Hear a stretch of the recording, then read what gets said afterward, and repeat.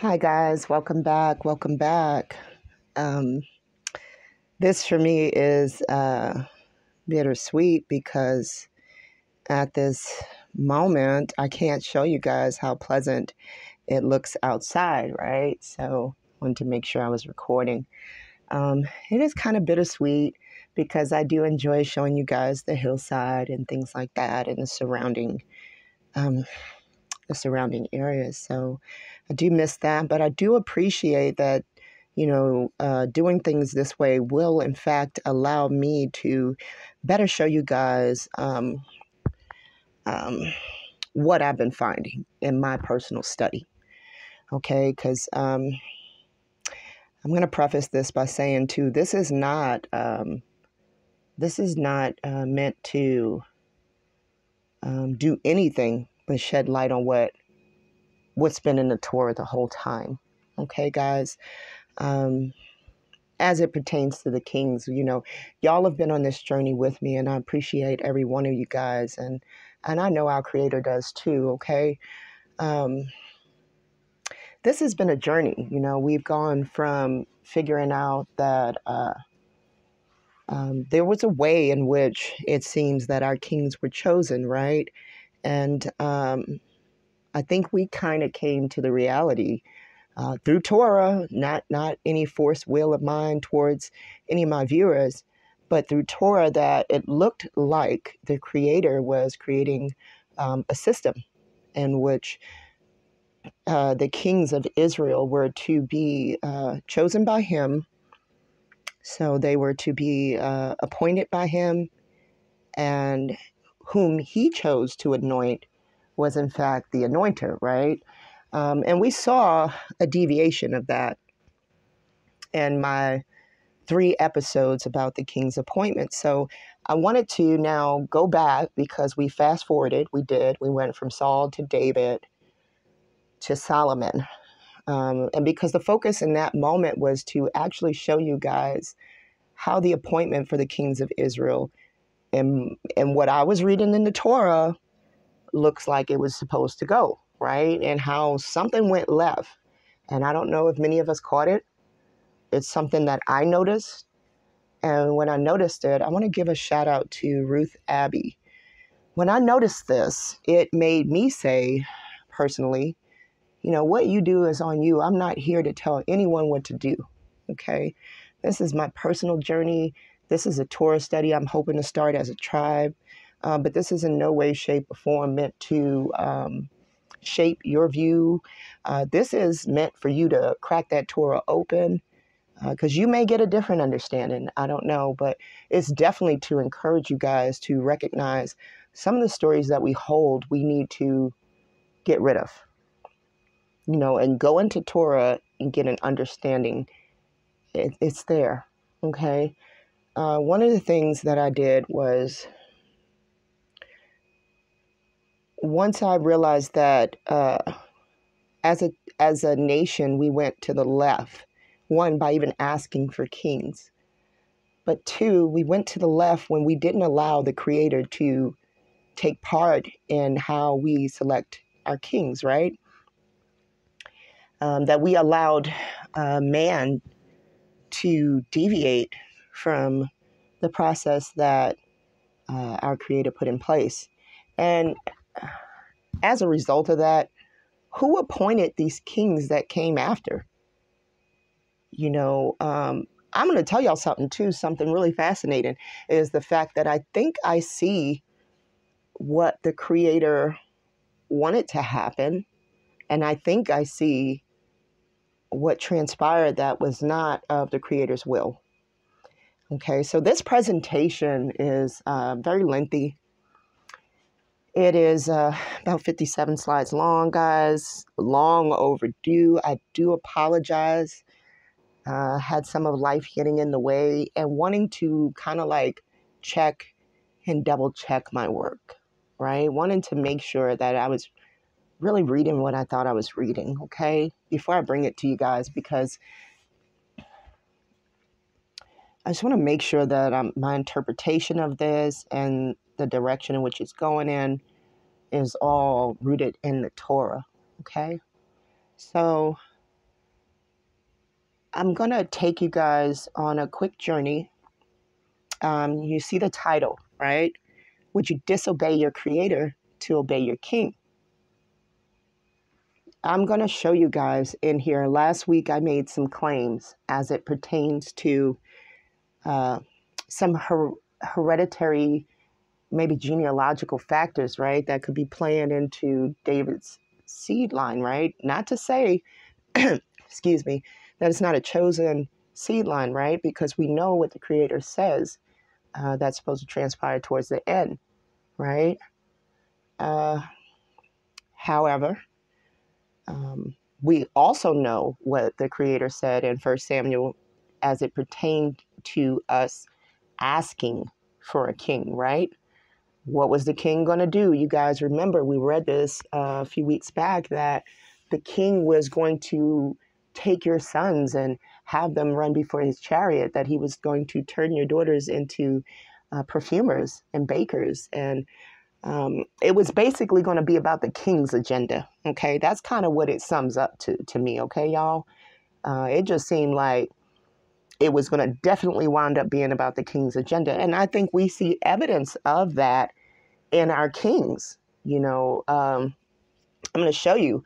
I don't want to spend much time on Saul in this one because I think I did a good job with showing you guys that the Creator had a plan. He chose Saul. He had Saul anointed. He appointed and had anointed David. Okay, so I think I did a good job showing that. And I really don't have much to say as it pertains to the kingship of Saul. There was some positive, there was some negatives. Everybody's human, right? So I think that's a natural. But one thing I have to say, I wish Saul had listened to the Creator. Okay.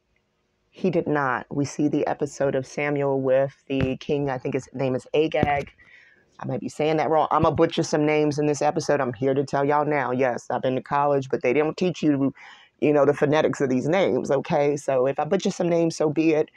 I apologize in advance to you guys. You might know the name better than me. Thank y'all. But I want to highlight, like I said, some things I saw with David. I don't have anything bad to say about Saul, except I wish he had listened to the Creator, first and foremost, everything, and followed his instruction to the T, right? He did what it seems was his own will and led the people to follow his will as well. That's what I see with Saul. One thing I will say to his credit, though, is that Saul did not, I repeat, get in the way of when our Creator decided that his kingship was coming to an end. He did not try to usurp the Creator's plan. He didn't take anybody out to get in the way of that. He fell back. He fell back and he had to watch it get taken from him. It is what it is, but he never, I don't see it in the Torah, a story of him trying to get in the way of the Creator's plan and what the Creator said. Because once that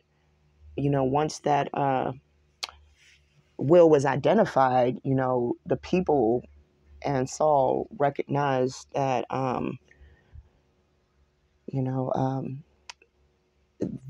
that the Creator had somehow, changed plans, thanks to the failure of Saul. He accepted, I think he took accountability and he accepted that he played a role in losing his own kingship. And he just sat down, man. That's the best I could make of it.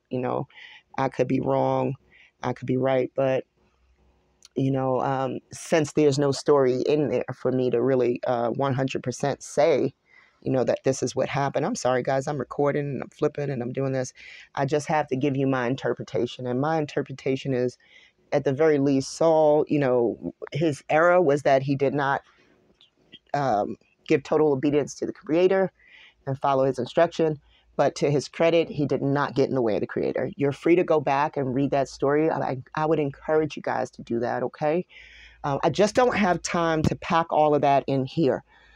As a result, shout out to Ruth Abbey. She recognized that this book, our Torah, is not as big as I don't want to say Torah. Let's say Tanahk. The book itself in general, Old Testament and Prophets, is not as big as it looks.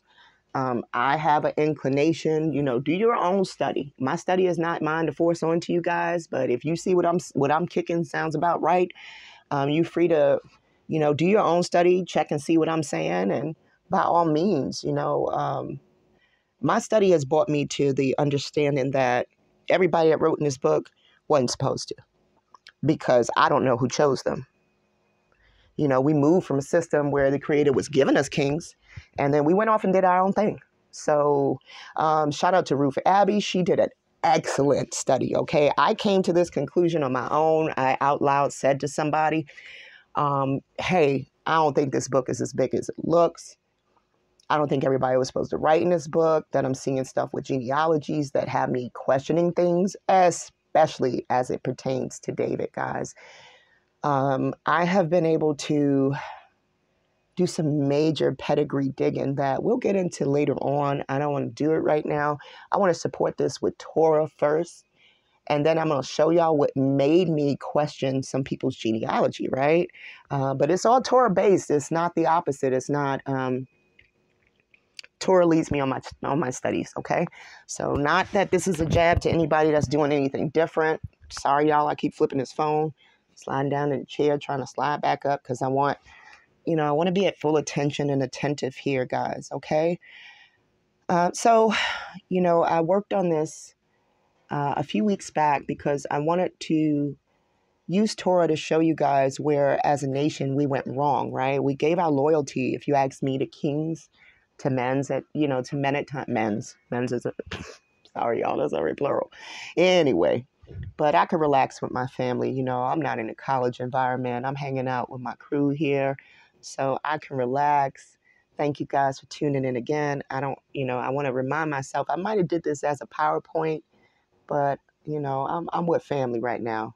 If you're watching and you ain't family, maybe this will get into your heart. That's all I could hope, but everything is the Creator's will, so that's what we're going with. All right, so you see the title, right? Would you disobey your Creator to obey your King? Decide who you will obey. So let me tell you guys, this is a very lengthy presentation that I actually did. I told y'all I got a college background. I wanted to do this different, but I got to go with what I know. And what I'm most comfortable with. And this allowed me to bring some of that scripture in already, so I don't have to go flipping back and forth through the phone. So I kind of like it, and we'll see what it do. But we're only going to make it probably to slide 25 in this episode, and we'll just pick back up weekly. There was so much to cover in the kingship of David that I have to give this a few episodes to really lay it out for you guys, so you guys can see some of the alarms that went off when I'm reading some of the things that took place under David's kingship. It didn't jive with my viewpoint prior to this, right? My viewpoint prior to this was David was a great king, right? And I won't get into that. It matters not what my viewpoint prior to that is. Actually, I'm just glad my viewpoint prior to that, of my hopes and expectations of this individual, I challenged them, rather than just accept. Oh man, I meant to put on my do not disturb, guys. Hold on, I'm going to do that right now because I don't want you guys to have to put up with that. Uh-oh, where's it at? Oh, there we go. I don't want us interrupted, okay? So I just wanted to challenge the viewpoint I currently have because I never did. I just adopted a viewpoint, and that's not a safe thing to do, right? So once I went on my tour journey, I didn't have areas that were cut off. I read straight through like a book. And when I started reading it straight through, things jumped out to me that I had never saw before. I had never interpreted in this manner, but I do now. And I'm eternally thankful to my Creator because I think it was a part of me that actually even idolized David, guys, tribe of Judah, So I am really glad that somehow the Creator allowed me to open Torah and establish my own viewpoint of David without any influence from anybody, without any preconceived notions, just straight up reading it, you know. And when I started reading it, I'm going to share the things that jumped out to me, guys, that I'd never noticed, and things that make me say to myself, if I was ever faced with these similar positions, or, you know, how would I respond? Okay, so let's get into it, right? Would you disobey your creator to obey your king? Decide who you will obey. All right. Fair use. Got to say that, right? Because everybody's got to say it. So let's keep going. I don't like how dark my screen just got. I think it's going to rain, guys. So it did something funky. Let's lighten that back up. There you go. Fair use. All right. Y'all know what it is. This is for the purposes of education and research, right? All right. So y'all see it. This week we're going to look at a story in the Tanakh. This lesson's coming to you from the front line. As promised, we dive into the rule of King David. The creator is seeking a man after his own heart. Does he find this in King David? Let's get into it. And I don't like to read per se from this. I was supposed to originally record audio for this and just let it play in the background, but I wouldn't get a chance to touch base with you guys and check in, and this feels better to me too. So I may deviate from the written script just to not feel like a robot while I'm talking to you guys, but you guys are free to read along. I'm going to leave it up for a little while so you guys can absorb it. You can always pause it, right? All right, so let's get to the summary of the state of the kingdom of Israel. Like I told you, Saul never got in the way, as far as I know. Let me say this too before I start, guys. I think Ruth Abbey, I really like that channel. The lady on that channel, her name is Naomi. She really made a good point the other day to say something as a preface in hers, and I liked it. And if I was to bite anything from anybody, I really like what she said here. She said, you know, understanding Torah is like a climb, and as you're going up, sometimes you learn more things, and you may have to chuck an older viewpoint. So, guys, I'm going to be vulnerable, and I'm going to allow myself to come to you guys and say, hey, you know what? I was new in that understanding, or still figuring it out. And if I don't understand it, I'll tell you guys too, guys. I'm going to do my best to do that. Some things are not my area of expertise, you know, but then some things I get, you know, like if you were to question me as it pertains to like cellular, I get that. But like as it pertains to some of the root words, I've seen her do an excellent job, and I really don't feel like I need to reinvent the wheel. So, you know, I've been told by Torah that the prophets can't tell me what my iniquity is. Okay, the priests can't, visions are gone. All we have is the law. And I tell y'all too, I think that the book of the law, when it was found by Hilkiah, was it, that took it to Josiah, and Josiah asked for it to be interpreted, and it was taken to Huldah. I think right now what we have is the book of the law. I think what we have right now is our book. And I'm very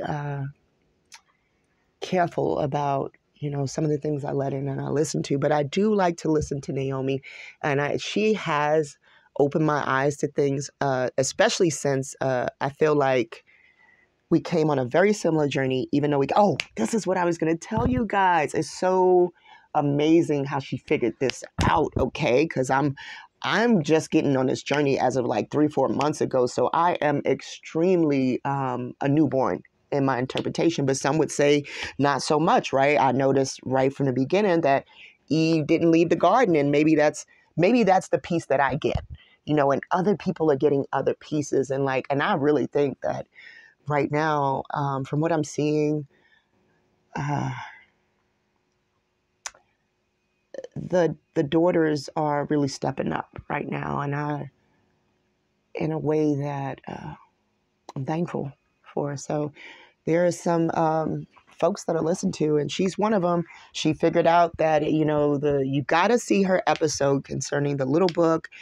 It tells you how our mother creator says something to the effect like, if they come, well, y'all know this one, if they come to you saying the burden of Israel, that is the precursor for something that she never revealed to them. So y'all need to check that episode out. It's one of her longer ones, but she really hit it home for me. And it made me realize that we're on two separate journeys, but came to the same conclusion. Like I literally said, this book is not as big as people want us to think. And she has an episode, The Little Book. So you guys got to check that out. So let's get back into our study about the kingship, right? I don't want to deviate too much or digress. Let me stay on topic because it's really important that I highlight to you guys the things I saw, and then you take that and you do what you want with that. But I'm going to highlight some things that allowed me to get rid of memories that I held of the kingship of David, where I kind of was like, yay, David, Judah, you know. All right, so David is the son of Jesse. He's been chosen to rule over Israel after succeeding Saul as Israel's first king, right? Because Saul was the first king. David begins as a champion of the Creator and Israel. He wins wars and multiple conquests in the name of the nation. Yeah, and even in the name of the Creator at the time, right? Because I can't take these things away from David, right? He's initially beloved of the people and the Creator. However, he's not without his fair share of human fallacy. David goes from champion of the people to adulterer. The kingdom is under the rule of a man at war against his own son. Let's read why he's at war, guys.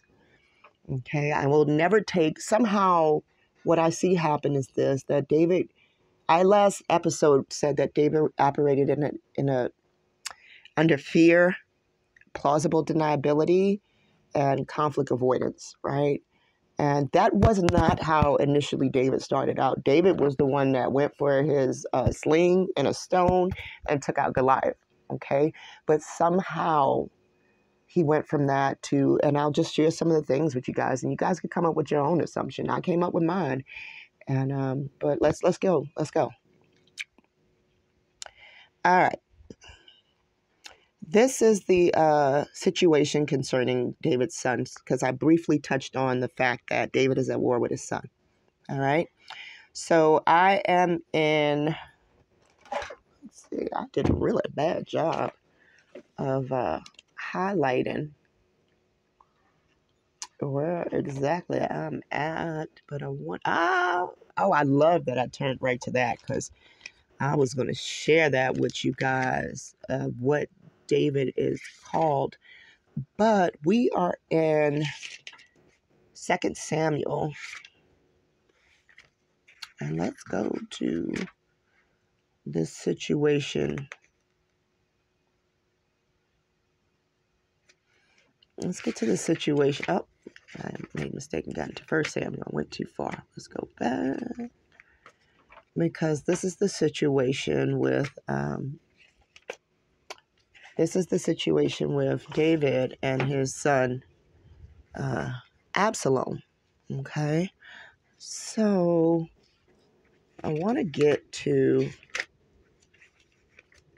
what sparked this situation off.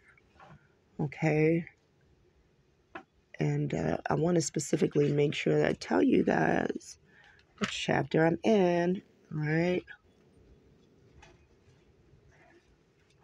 Okay, because yes, this is the situation with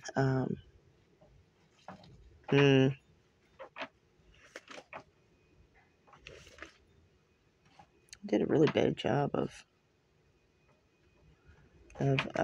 remembering to record all of these all of this lengthy process that I did for this presentation, right? You would think, oh, that's where David is showing kindness to the house of Saul, but that's not what I want to read. I know it's verse 17, but I want to give you the exact chapter. So I want to line that up with the exact scripture. So I'm going to follow along in my Tanakh, and I would just say that I want you guys to do the same thing. Okay.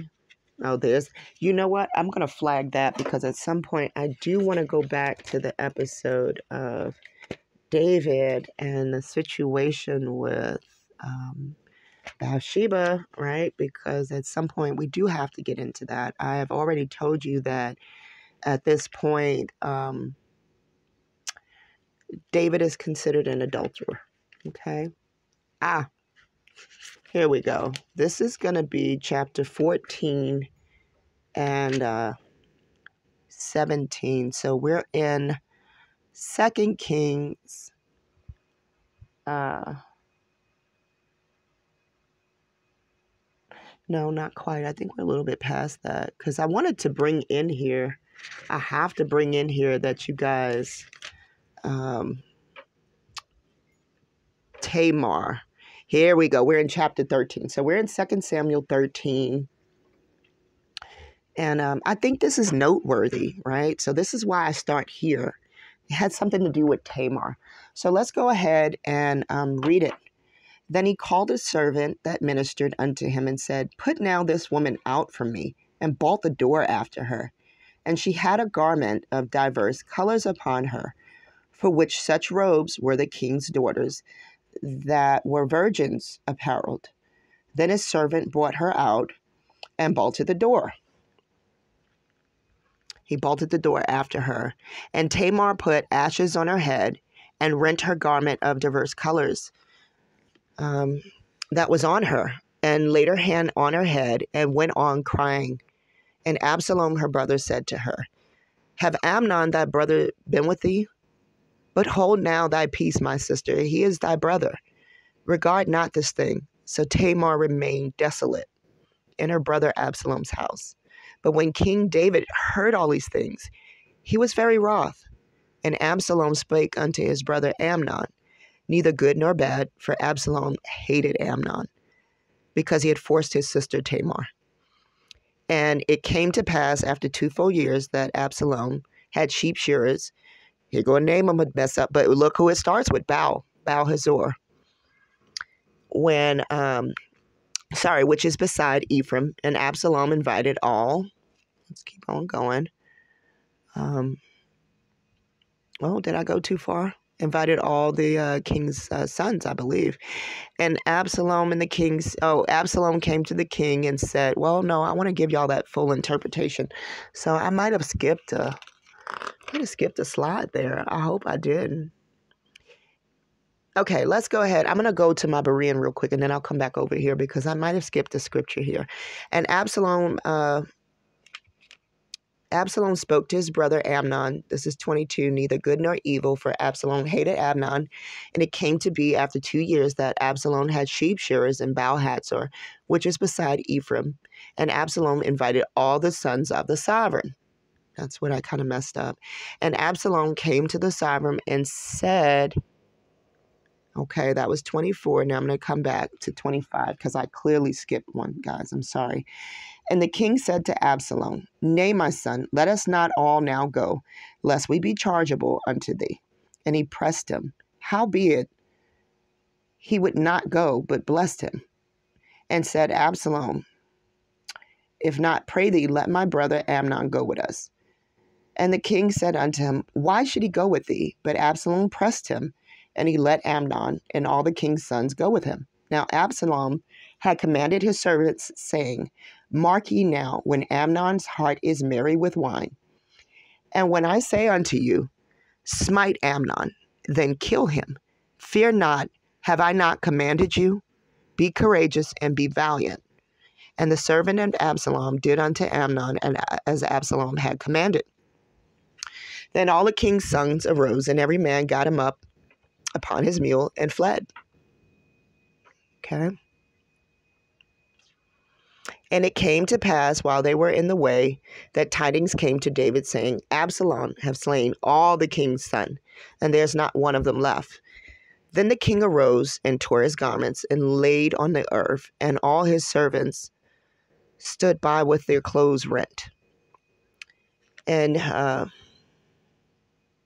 Jochebed, the son of Shimniah, David's brother, I'm telling you these names, answered and said, hold on, I gotta make this, okay. Let's see, where was we at? I had to enlarge that, guys, because I can barely see the writing. And Jonabad, the son of Shimeah, David's brother, answered and said, let not my lord suppose that they have slain all the young men, the king's son.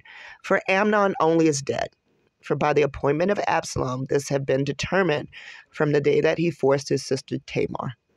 Now, therefore, I'm tearing that up. Now, therefore, the King James does this old English that it doesn't really flow so well. So you got to sometimes stop yourself and figure what they're trying to say here. Now, therefore, let not my lord the king, take the thing to his heart to think that all the king's sons are dead. For Amnon only is dead. But Absalom fled. And the young man that kept the watch lifted up his eyes and looked, and behold, there came much people by the way of the hillside behind him. And Jonabad said unto the king, behold, the king's sons come as thy servant sons. And Jochebed said unto the king, bless Gavin, he done came over here to bring me a granola bar, guys. So I appreciate that. Thank you, Gavin. And Jochebed said unto the king, behold, the king's son come, as thy servant said, so it is. So David finds out that initially he thought all of his sons had been killed. Sorry about the flipping, guys. But then he finds out that they are not, in fact, all dead, that it's Amnon that has been killed. Okay? And it came to pass as soon as he had made an end of speaking that, behold, the king's sons came and lifted up their voice and wept, and the king also. And all his servants wept very sore. But Absalom fled and went to Talmai, the son of Ammihud, king of Geshur, and David mourned for his son every day. So Absalom fled and went to Geshur, and was there 3 years. And the soul of King David longed to go forth unto Absalom, for he was comforted concerning Amnon, seeing he was dead. So it seems like here that they're even telling us that, I don't know if Amnon was a problem child, but it says here that David was comforted concerning that he was dead. I don't know what led to that sentence, but let's just keep moving along. And, I may share and I may not, but that's a very powerful statement right there to me. So let's move along. So I say here, let's summarize what we read. Absalom's sister is sexually assaulted by her half-brother. Okay, this is Tamar. This is David's daughter as well. She had on a coat of many colors. She is, in fact, a virgin. He has tricked her. Amnon is a trickster. He's got her to come on over, and under the guise that he was sick, and had Tamar come over and assaulted her. Absalom avenges his sister's sexual assault. David fails to address the conflict and find a resolution to what happened to Tamar. And I put here, notice she's wearing a coat of many colors, guys. I thought that stood out to me. That's something I'd never noticed, but it led me on another journey, let's just say that, especially as it pertained to Ezekiel 17. Okay, that's all I can say on that. And okay, lastly, Absalom has fled. Okay, Absalom has fled after he's, as it says in Torah, he's been gone for 3 years. And some of this I'm going to speed through just to kind of get you guys to some of the major issues that I have with this story. But at any time you guys want to go back, like I said, this is the story in 2 Samuel. It all looks like this story specifically. It would behove you guys to go back to 2 Samuel 11 specifically. But at some point, but this one is specifically under 2 Samuel, I'm going to say 13. Yeah. Okay. That you guys should definitely check into that story. All right. So let's move along. We done summarize what we just read there. Off to the next slide. So now I'm in 2 Samuel 16, 5, and 14. Okay. This is a really interesting story, okay? Because, like I said, I need you guys to go back and read all of the things that transpire at the start of this war with Absalom, in the middle, and all that great stuff. But I got to bring you guys right here for a specific reason, because, like I said, I had never really read this story before. So I see some things that occur with David right here that threw me for a loop. So let me share with you guys. 2 Samuel 16, 5 through 14. And when King David came to Barum, behold, thence came out a man of the family of the house of Saul, whose name was Shimei. Y'all don't want to know what I used to remind me of this guy's name. I've been working on his name, and Shimei, yeah, Shimei, yeah. So we're going with Shimei. All right? If y'all know a different pronunciation, y'all let me know. Okay. I got off track. I'm so sorry, y'all, but I had to share with y'all how I've been trying to remember that name. So let's start at the beginning again. And when King David came to Barum, behold, thence came out a man of the family of the house of Saul, whose name was Shimei, the son of Gera. And he came forth and cursed, still as he came. And he cast stones at David and at all the servants of King David and all the people and all the mighty men who were on his right and on his left. And thus said Shimei, when he cursed, come out, thou bloody man, and thou man of Belial. The Lord have returned upon thee all the blood of the house of Saul, in whose stead thou hast reigned.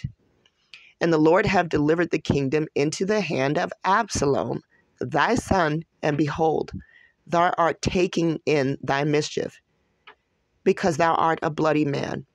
And then said Abishai, the son of Zeruiah, unto the king, why should this dead dog curse my lord the king?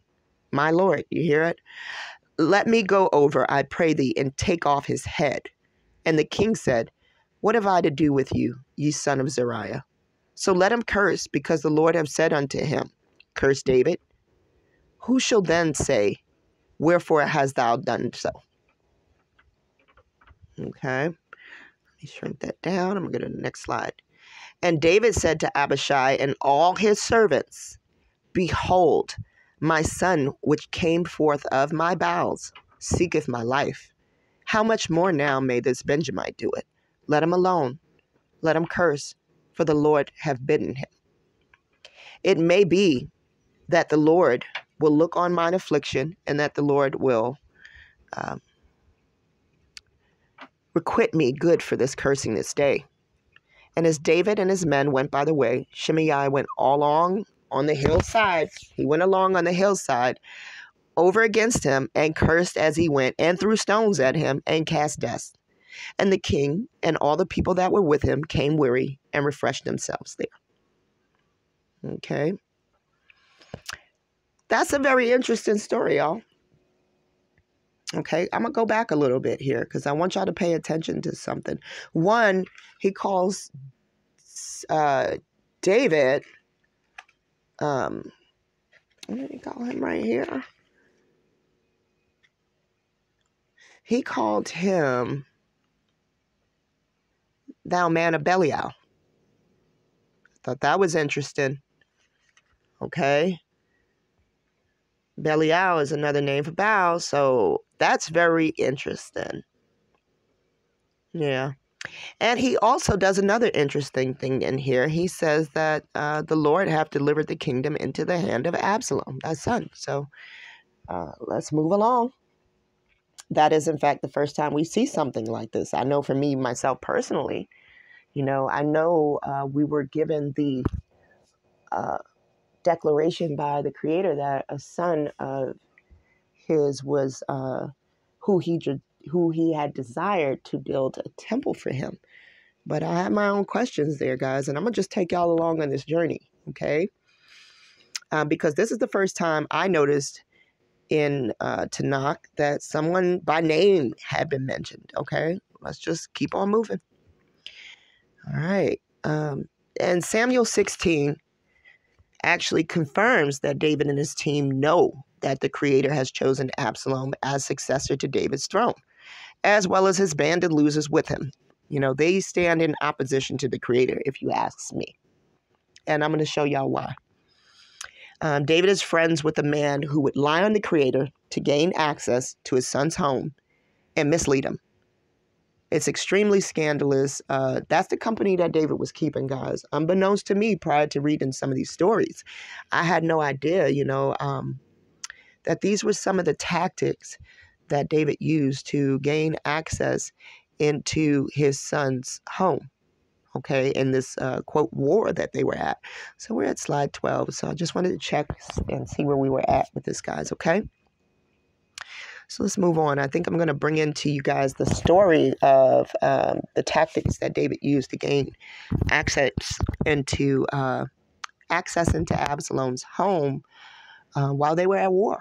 All right, and you tell me if how does this sit with you guys? Okay, I'm not trying to influence your opinion, but how does this sit with you guys? Okay. And it came to pass when Hushai the Archite, David's friend, was come unto Absalom the Hushai. And he said unto Absalom, God save the king. God save the king. Okay. And Absalom says to Hushai, is this thy kindness to thy friend? Why went thou not with thy friend? So Absalom saying to him, like, you've been hanging out with my dad, so why are you over here? How are you repaying my dad by being over here with me? You're supposed to be loyal to your friend, is what Absalom's saying, right? Absalom, I'm not here to say that Absalom did right, but somehow prior to this war, Torah is telling us that he had been chosen, okay? He gets bad advice. So we see the fallacy of man. And we see Absalom go from favored to, unfortunately, a victim of war with his father. So let's keep on going. And Hushai said unto Absalom, nay, but whom the Lord and the people and all the men of Israel chose, this I will be, and with him I will abide. And again, whom should I serve? Should I not serve in the presence of his son, as I've served in thy father's presence? So will I be in thy presence. Then said Absalom to, oh God, Ahithophel, give counsel among you, what shall we do? And Ahithophel said unto Absalom, go in unto thy father's concubines, which ye have left to keep the house, and all Israel shall hear thou art abhorred of thy father. Then shall the hands of all that were with thee be strong. And Absalom went with the bad advice he got, It was bad advice from a few people, okay? But I'm showing you here that this guy, Hushai, in all boldness says to Absalom, whom the Lord, okay, and his people and all the men of Israel choose, his will I be, and with him will I abide. This was just a tactic. He said these things to get into Absalom's house, okay, to be able to give him bad advice, okay. I want to go back, right, because I want y'all to realize that Shimei, when Shimei says to David, he calls David a man of Belial. And I'm going to have to actually read from my Berean because I don't want to have to go back in the slide. He says, the Creator has brought upon you all the blood of the house of Saul, in whose place you've reigned. And the Creator has given reign into the hands of Absalom, your son. And see, you're in your own evil. For you're a man of blood. And one of David's soldiers, I don't want to say he was commander because we know who actually had that right. We'll get to him later on. One of his top commanders. But Abishai, son of Zeruiah, said to the sovereign, why should this dead dog curse my master, the sovereign? Please let me pass over and take off his head. It was a failure to me of them to recognize the boldness of Shimei, for him to even stand up to David while he was standing there with all of his men and literally throw stones and rocks at David. David is the sovereign. But you know what? It looks like to me Shimei was a bit empowered, okay? because David himself confirms that he's speaking for the Creator, that Shimei is speaking for the Creator. David says right here, see how my son he says, what have I to do with you? This is in verse 10. And the sovereign said, this is 2 Samuel 16, verse 10. And the sovereign said, what have I to do with you, you son of Zeruiah? For let him curse, even because the Creator has said to him, curse David. And who should say, why did you do that? Who's going to get in the way of the Creator boldly and interfere with Shimei? They just didn't do it. They stood back. That lets me know that whether or not the Creator was with him or not, they thought he was, and it was enough to make David back down as the king. Okay? Because the David's soldiers want to kill Shimei, the man speaking for the Creator, and they acknowledge he speaks the truth. Okay? And even in this, David is called the son of Belial. Okay? Shimei says the kingdom is Absalom's. And I put a note in here, remember the 5 daughters. That was a situation with Moses where in that man's death, his inheritance passed on to his daughters if he had no sons. But we'll get into that later on. Hold on to the coat of many colors. This is just a journey and my own suspicions of what I'm reading, okay? You guys can go on your own study. Some of this might jive, some of it might not. But I don't mind sharing. Okay, so I want to speak on that story. Like I told you, the guys were in the command of their king, right? You have David at the forefront. David is at war with his son. And you have men that are under David's kingship. Yet, what position did that put them in? Because they also had a Creator. And it sounds like Shimei was saying the Creator wanted this and David wanted that. Okay? I wonder sometimes if those men had as much zeal for David, their king, if they had that much zeal for their Creator, where we would be right now, you know? They heard the king say that the man speaks for the Creator, yet they wanted to kill him. Instead of backing the man that was speaking for the Creator, they were heated. But this man was empowered. He was throwing rocks and kicking dust at David. Okay? Okay, they call him the dog, but I wonder. But it never seemed to register. If it did, they acted without hesitation. You know, it never registered that the word Belial is standing for crooked and that David is called crooked by this man. Okay, and David admits that this man is speaking for the Creator. No matter what we see Shimei do later on, because Shimei has a change of heart because, unfortunately, the person he counted out is in his face and ready to slay him. That's a story for another time. I'm not here to judge Shimei's character because he wasn't made sovereign, okay? A lot of us don't know what we would do. I think to me that rings as a reminder of like, you know, some of the folks and some families that had to sign, that felt the need to sign a treaty. You know, I speak on that personally, that I had ancestors that felt like they needed to sign a treaty. I would hope in their predicament that I would stand for truth. I don't know, you know, when you're staring and your life is flashing before your eyes, I don't know, you know, but I would like to think that my loyalty to my Creator would allow me to stare back at death and do the right thing. You know, like I'm trying to right now. Okay. And most of you guys are probably doing in your daily day-to-day life too. So shout out to y'all for that. Man, shout out to the people that's standing on the truth. All right, let's keep on moving. David commands his military leaders, right, in the pursuit of Absalom. Okay, so now we go from it being Absalom missing for 3 years, and they are literally at war right now. Okay. I did a bad job of not including like some of the things that transpired because I was really trying to focus in on some of the behavior of David so intently that I just would encourage you guys to go back to, like I said, I think it was 2 Samuel 13. Start off there. Like I said, it all started with the sexual assault of Tamar, but I would like to bring you guys up to speed to some of this conflict. And maybe one day we'll get into it more expressly. But right now, we're just going to kind of focus on some of the things David was doing, guys, that opened my eyes to should I be idolizing? Potentially, this might have been what I was doing, but should I be,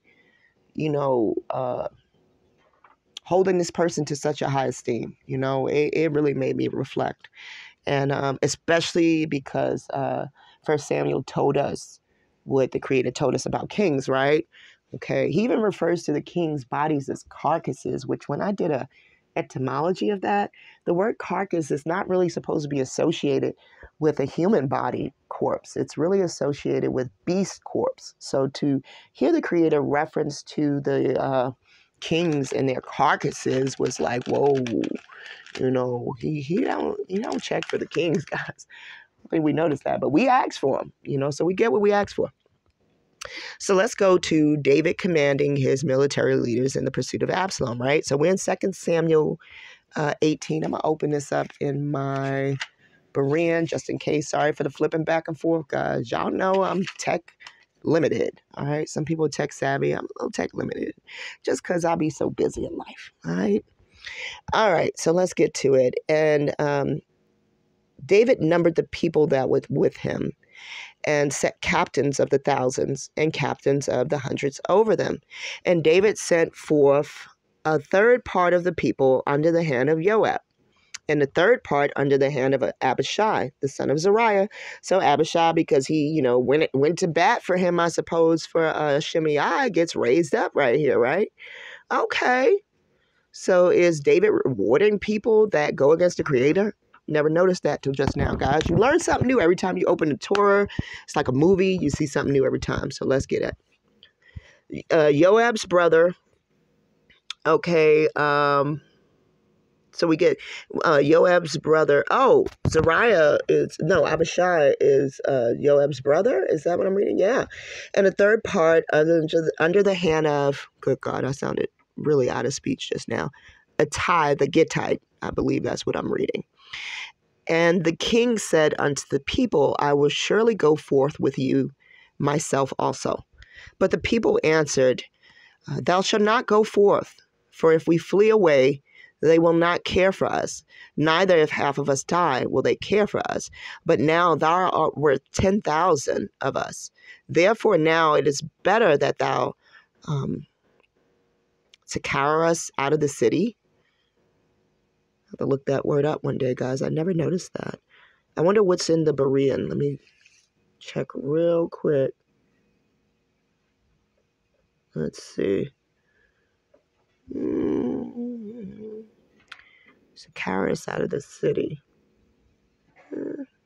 Support us from the city? Okay, well, in the Berean, that word is support. Okay, so it's better that you support us from the city. Okay. And the king said unto them, what esteemeth you best I will do? And the king stood by the gate side, and all the people came out by hundreds and by thousands. And the king commanded Joab and Abishai and the Ittai, saying, deal gently for my sake with the young man, even with Absalom. And all the people heard when the king gave all the captains charge concerning Absalom. So the people went out into the field against Israel, and the battle was in the wood of Ephraim. Okay. And it says, I'm going to enlarge so you guys, I can read better because I told y'all I got these over 40 eyes. Okay. Where the people of Israel were slain before the servants of David, and there was there a great slaughter that day of 20,000 men. For the battle was there scattered over the faces of all the country, and the wood devoured more people that day than the sword devoured. And Absalom met the servant of David, and Absalom rode upon a mule, and the mule went under the thick bowl. I need to large that, of a great oak, and his head caught hold of the oak, and he was taken up between heaven and earth, and the mule that was under him went away. Some translations have the terebinth tree. This one has the oak tree. So this is King James. And a certain man saw it and told Joab and said, "Behold, I saw Absalom hanged in an oak." And Joab said unto him that told him, "And behold, thou saw him, and why didst thou not smite him there to the ground? And I would have given thee 10 shekels of silver and a girdle." And the man said unto Joab, "Though I should receive 1,000 shekels of silver in mine hand, yet would I not put forth mine hand against the king's son. For in our hearing the king charged thee and Abishai and Attai, saying, Beware that none touch the young man Absalom. And otherwise I should have wrought falsehood against mine own life, for there is no matter hid from the king, and thou thyself would have set thyself against me." So he's telling Joab that, hey, I'm not going to do that. You could have given me 10 times that, but I'm not going to touch the king's son, okay? Then Joab said, "I may not tarry thus with thee." And he took 3 darts in his hand and thrust them through the heart of Absalom while he was yet alive in the midst of the oak. And 10 young men that bare Joab's armor compassed about and smote Absalom and slew him. So compassed about, sounds like they circled him, huh? There's a word we're going to see later on. And Joab blew the trumpet, and the people returned from pursuing after Israel. For Joab held back the people. And they took Absalom and cast him in a great pit in the wood, and laid a very great heap of stones upon him. And all Israel fled, every one to his tent.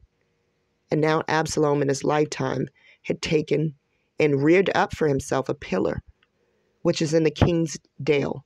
For he said, "I have no son to keep my name in remembrance." And he called the pillar after his own name. And it is called unto this day Absalom's place. So you see them slay Absalom. Okay. So next you see moving forward, of course, they got to let David know what's going on, right? "Now, therefore, arise, go forth, and speak comfortably unto thy servant. For I swear by the Lord, if thou go not forth, there will not tarry one with thee this night. And that will be worse unto thee than all the evil that befell thee from thy youth unto now." The king arose, and he sat in the gate. And they told unto all the people, saying, "Behold, the king doth sit in the gate." And all the people came before the king, for Israel had fled, every man to his tent. And all the people were at strife throughout all the tribes of Israel, saying, "The king saved us out of the hands of our enemies, and he delivered us out of the hands of the Philistine. Now he's fled out of the land for Absalom. And Absalom, who we anointed over us, is dead in battle. Now therefore, why speak ye not a word of bringing the king back?" And King David, see where they should have actually probably consulted the Creator here, but anyway. And Absalom, okay, and sorry, let's moving on. And King David sent to Zadok and to Abiathar the priest, saying, "Speak unto the elders of Judah, saying, Why are ye the last to bring the king back to his house? Seeing the speech of all Israel is come to the king, even to his house." Okay, so maybe they were supposed to be consulting and waiting to hear from the Creator. I don't know, but David's saying to them, like, the people said I could come back. What are y'all waiting on? Okay. 2 Samuel 19. Let's zoom out a little bit. "And it was told Joab, Behold, the king weepeth and mourneth for Absalom. And the victory that day was turned into mourning unto all the people, for the people heard say that day how the king was grieved for his son. And the people, they got them by stealth that day into the city, as people being ashamed steal away when they flee in battle. But the king covered his face, and the king cried with a loud voice, saying, O my son Absalom, O Absalom, my son, my son. And Joab came into the house to the king and said, Thou hast ashamed this day the face of all thy servants, which this day thou have saved thy life, and the lives of thy son, and of thy daughter, and the lives of thy wives, and the lives of thy concubine, in that thou lovest thine enemy, and hatest thy friend. For thou hast declared this day that thou regardest neither prince nor servant. For this day I perceive that if Absalom had lived, and all we had died this day, then it had pleased thee well.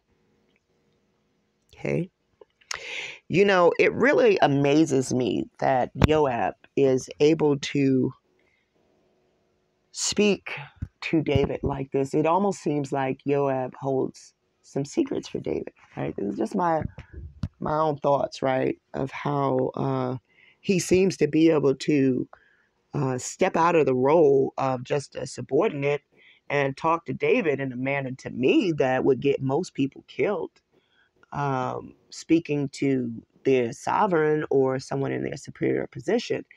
But it dawned on me today, because I've been trying to figure this out, but I didn't get a chance to include this in this lesson. It dawned on me today that Joab and David do have some history.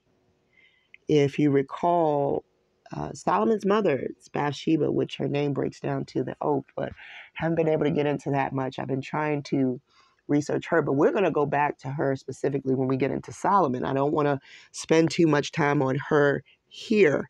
This to me was to show you how he operated. I have to spend more time on Bathsheba as it pertains to Solomon and the rightful rulership, right? Because we have to talk about Solomon's background to say, hey, is this was this the son that the Creator was in fact choosing?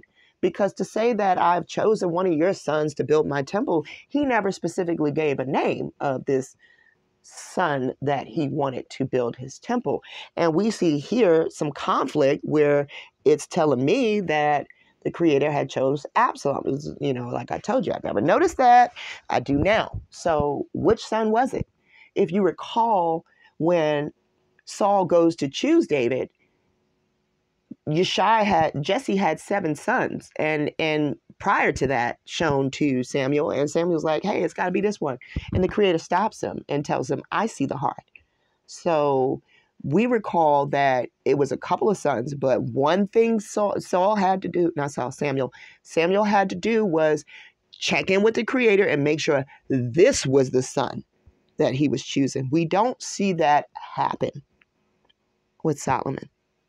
We see us move from the Creator appointing and anointing. And that's all I got to say on that. Okay, I'm going with Torah. Torah tells me the Creator was appointing and anointing, and somehow we move from that. Okay? But my next screen is a term that I remember from business class. I'm going to bring y'all into that. It's called, and when I read the story of Joab telling David to deal gently with Absalom, I say to myself, doesn't sound like he dealt gently with him. It sounded like, to me, Absalom had a very embarrassing death. He's hanging in the tree by his hair. He doesn't even get to get down and fight him, like most movies would let us see, right? Like, where is the honor in that? This is the son of a king. Not to hold him too high esteem, but at the same time, not only is he the son of a king, he's also who we're reading here in Torah was chosen by the Creator. So, the servant that saw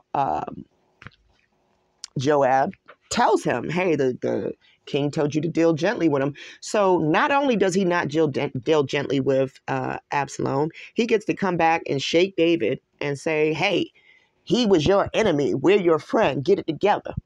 What? Like some rally the troops speech? And David quits crying and goes out to live life as normal?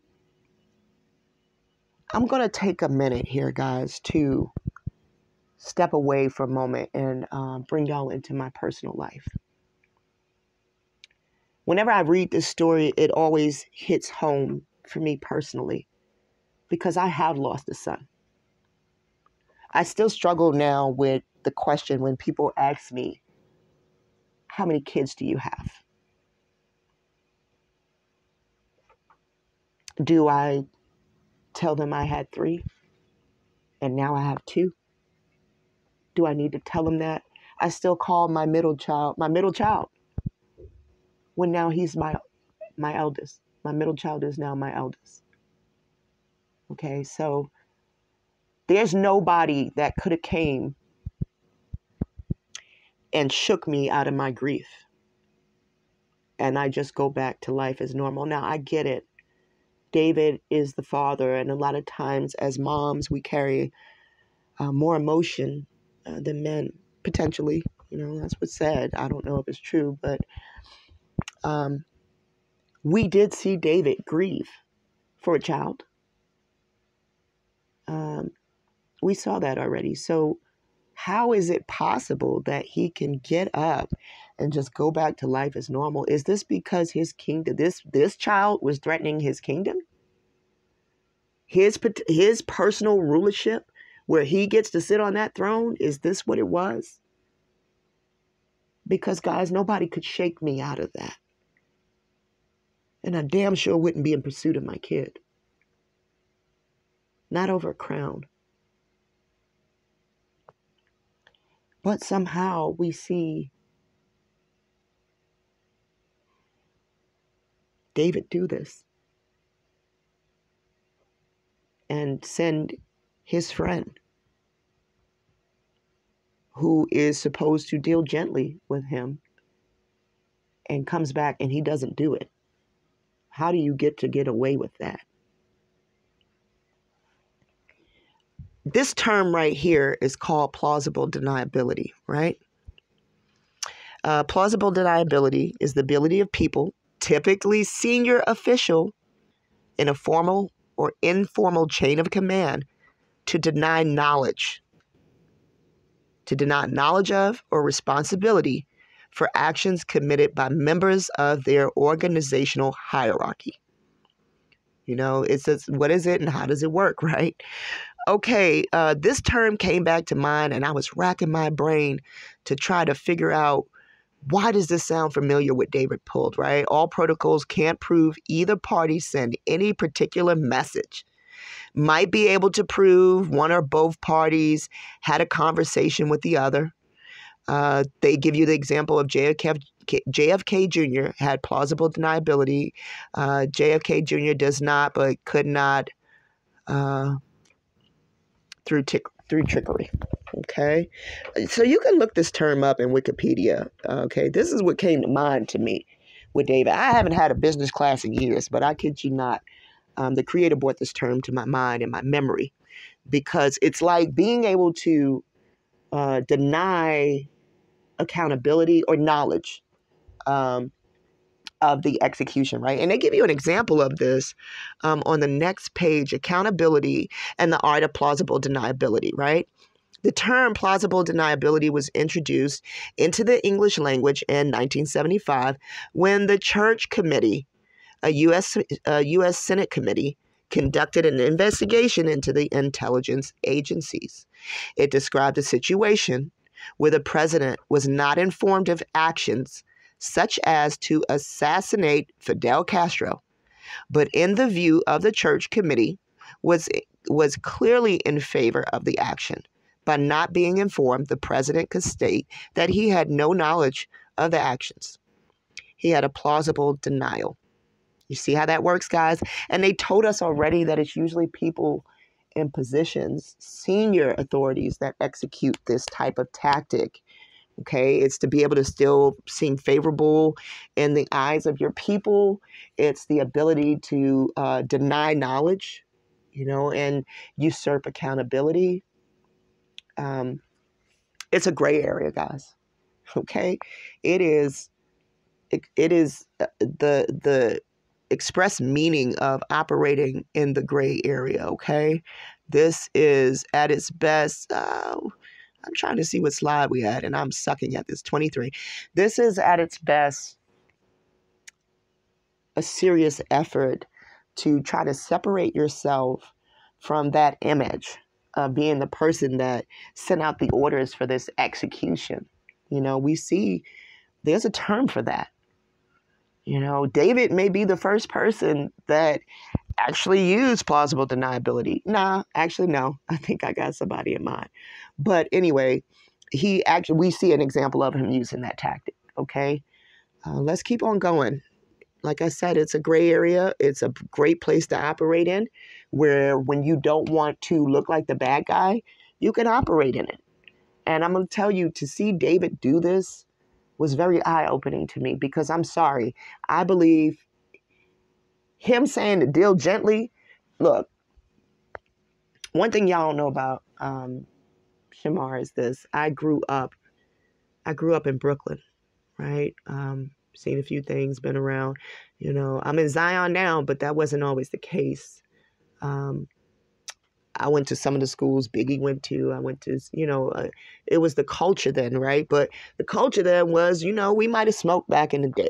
Okay, you might have smoked yourself a little bit of weed before there was all of this acceptance that we have now. But anyway, I'm going to bring y'all up to speed to an example of loopholes and operating in plausible deniability, right? You go see somebody, you want a little nickel bag, what did they used to make you do? Throw that money on the floor, they throw the bag on the floor. All right, you pick up, you go your way, they pick up, they go their way. All right, I don't know what that is, but I'm telling y'all I've heard of these things. All right, and that was a means so that, like, if anybody was watching, they could be like, hey, I don't know what you're talking about. I just found that little $5 on the floor. What you talking about? You understand what I'm saying? And you keep it moving. So I've been around and I've seen a few things. And when I read this story, it just reminded me of like an ability to be able to like fly under the radar and not be accountable for this quote, deal gently with the young man. That was David's word, deal gently. Does it sound like Joab dealt gently with his son? Nah, actually, to me, no. I'm thankful that nobody harmed my son, because I'm going to tell you right now, I would have exhausted myself trying to get to the person that harmed my son. I'm thankful I don't have to have that story or live with that on me, because I actually lived in fear of that for a while, but that wasn't the case. And I'm thankful to the Creator, because things for my son were more gentle than Absalom's death. I'm eternally thankful for that from the Creator. Okay, guys. Let's go on. Like I said, he's dealing in a gray area. All right, so let's get into David's strategy against the seed. All right, let's break it down. I like to come out with bullet points after we do these readings, right? Let's see what I walked away with. Okay. And you evaluate these stories. You go back and you read and you see if you walk away with a similar attitude now. Okay. Based on the Tanakh, this was not, my previous thoughts about David were influenced. Okay. My thoughts about David now are Tanakh based. And nobody can shift these for me now, because I've read it in black and white for myself. And I've known people who've operated like this, and I wouldn't want nothing to do with them. All right, so let's break it down. David's strategy against the seed. He sent a false advisor into his son's home to lie to him. All right, and it worked, because Absalom got advice that stumbled him. He sleeps with the concubines on the rooftop. We never touched that. Y'all got to read for yourself. Okay, I'm not here to say that he was this great person. He did these things, though, somehow after he was called. So David, he ran so fast that he left his concubines behind. Telling y'all got to read these bullet points, get back into it. Told Joab to deal gently with Absalom. Like I told you, it feels like a plausible loophole. I use the example, drop it on the floor, don't touch the money deals. All right.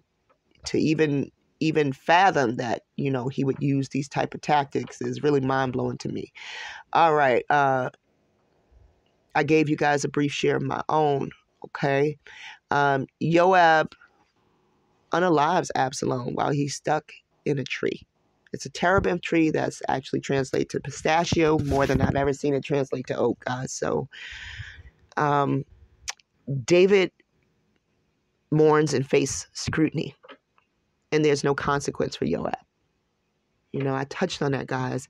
He seems to definitely not be punished for just doing his own thing when the king told him to deal gently with Absalom. You know, it seemed like striking him through the heart while he's tangled up in a tree does not constitute gentle to me, guys. All right. These are just some of the things that I can definitely tell you. Go back into Tanakh and get to these stories yourself. What slide are we up to? Because I want us to see. No, I don't want to go there yet. Because I want to show y'all what he does to put, here we go, we had 25, to put Solomon on the throne. And we're going to cover that next week. We've already touched it briefly in the rightful rulership appointment, but we have to include it because this is something, in fact, David did. Whether it was, you know, David was old, granted, whether they took advantage, whether, you know, whoever's at fault in it, it happened. Okay, I can just go back and give you guys the story and we'll cover that. I think I'm going to try to break this up into a 2 or 3 part series. I'll see what my time looks like next week, and how much time I can realistically dedicate next week to our recordings, and we'll take it from there. But right now, I do want to touch briefly on David's grief, because there was a few things I threw at y'all last week. I told you he operated under fear. Like I told you, for whatever reason, he would not address the situation with Amnon and Tamar. That was a big breach. That was a major flaw of David's as the king and as the father. He should have definitely, I couldn't even tell you right now how he should have resolved it, but to not even touch it, I think that expressly led to his conflict with his son, Absalom. Okay. But I also remind you guys that he operated in fear. He operated in plausible deniability. I showed you guys that just now. I gave you guys great examples of, you know, him talking to Joab with the people in earshot, talking about deal gently. You know, I told y'all how that reads to me. You know, I don't know if y'all are familiar with these stories or not, but I would beg y'all to go back and definitely read the entire. I can only sum up with so many things in these presentations. I encourage you guys, please follow up on what I'm saying. You know, if you saw it differently, let me know. But if this is new to y'all, you know, and this is the first time you're ever even hearing about things like this as it pertains to David's kingship, you know, I encourage y'all to go back and read without any preconceived memories of his kingship, and just read it, you know, raw and uncut. And, you know, when you do that, you know, see if it's jiving with some of the stories that I'm showing you guys and what I'm trying to build you guys up to.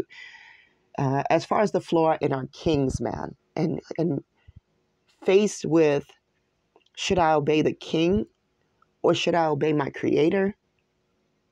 I want y'all to know what we should do, because I can tell you what I'm planning on doing, man. I think I'm living it right now. Okay? I'm going to be loyal to my creator. All right, this is our last slide. And like I said, I'll bring you guys in next week and we will discuss further. We're going to get into next where David overstepped his bounds to me, whether it was under pressure, under trickery, however you guys sum it up, you know, that's cool. But we're going to touch it next week. Was he too old? Was he this? Was he that? I don't know. But we clearly see that we go from the creator, appoint, and anoint to something different. Okay, and we see a lot in the background that I'm going to touch on. So I'm going to close out with this slide. It's concerning David's confrontation avoidance pattern. You know, I like to be thorough when I say stuff. I like to show you examples of what I mean. So I showed you the fear. I showed you the fear with facing the nation and having them think that he was grieving more for his son. The fear, you know, he didn't start out in fear. Clearly not. He took down a giant with a stone. But somehow this is the David we got, guys. This is what happened. in that kingship, okay? We see that he avoids confrontation, okay, when he stood in front of a giant, okay? David's grief and confrontation avoidance pattern. His grief is very short-lived. I don't want to touch too much on that. I don't want to, yeah, it was just short-lived, guys, and misdirected and easy to redirect, because he was able to go back out there and save face for the kingdom, right? He doesn't deal with Joab. All right, I'm summarizing what we read today. His grief was short-lived, and I'm telling you why I feel like he has a confrontation avoidance pattern. He doesn't deal with Joab. If, in fact, he meant something different when he ordered him to deal gently with Absalom, you know, I can't understand how a captain gets to take charge and disobey a direct order without consequences. So I'm using my thought process here. It should have been some definite consequences for Joab when he got back after doing that to Absalom. And like I said, this is a pattern of conflict avoidance on the part of David. He, for me, personally, he displays poor leadership skills. He fails to act when Amnon sexually assaulted his half-sister Tamar. And this ultimately is what fueled the war with Absalom, man. If you're going to be a king, you got to make decisions sometimes.